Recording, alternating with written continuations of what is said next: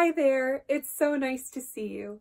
And what beautiful music played by the Lansing Symphony's very own Ji-Hyun Kim. My name is Ashley Lohr, and I'm the host of the Lansing Symphony's LSO Kids program. But beyond LSO Kids, I'm the Lansing Symphony's Education and Outreach Coordinator, as well as a full-time elementary music educator.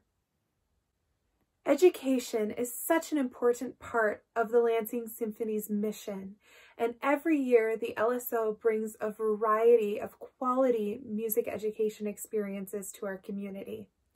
I had the opportunity to speak with Ji-Hyun about her experiences with the Lansing Symphony, as well as her experiences with music education.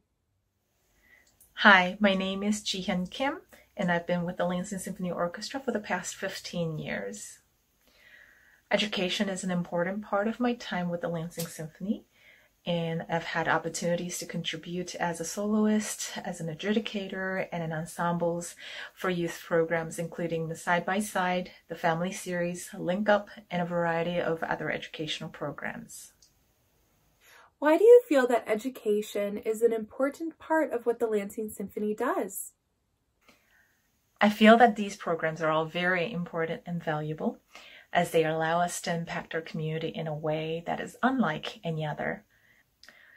The look in the children's eyes when they hear an orchestra or a specific instrument for the first time is just priceless. It is almost as if we are bringing a form of magic to their worlds that they did not know existed. How did you become so passionate in education? Is there a time that you can think of that really helped to inspire you to be the musician that you are today? So during my fellowship year with the Sydney Symphony Orchestra in Australia, I had a great privilege of working with Maestro Richard Gill, a truly inspiring music educator and conductor who unfortunately had passed away a few years ago. His ways of reaching out to kids through music were just remarkable and inspirational.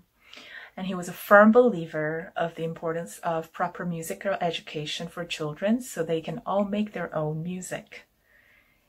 He had said that music is worth teaching for its own sake, simply because music is good and it opens up the mind of a child in an extraordinary way and empowers their creativity. And even though I've had a number of wonderful experiences that led me to become a music education advocate, Maestro Gill's teaching has been the motivation and inspiration for me through all those years. Do you foresee that the Lansing Symphony's role in education will have a significant impact on education in our community in the upcoming 91st season? Yes, yes, and yes. Especially because we're living through this extraordinary time of uncertainty and having to deal with many, many new challenges.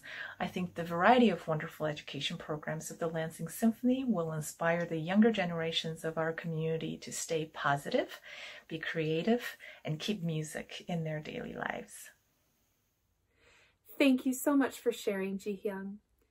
The Lansing Symphony Orchestra has always been a huge part of my life as well.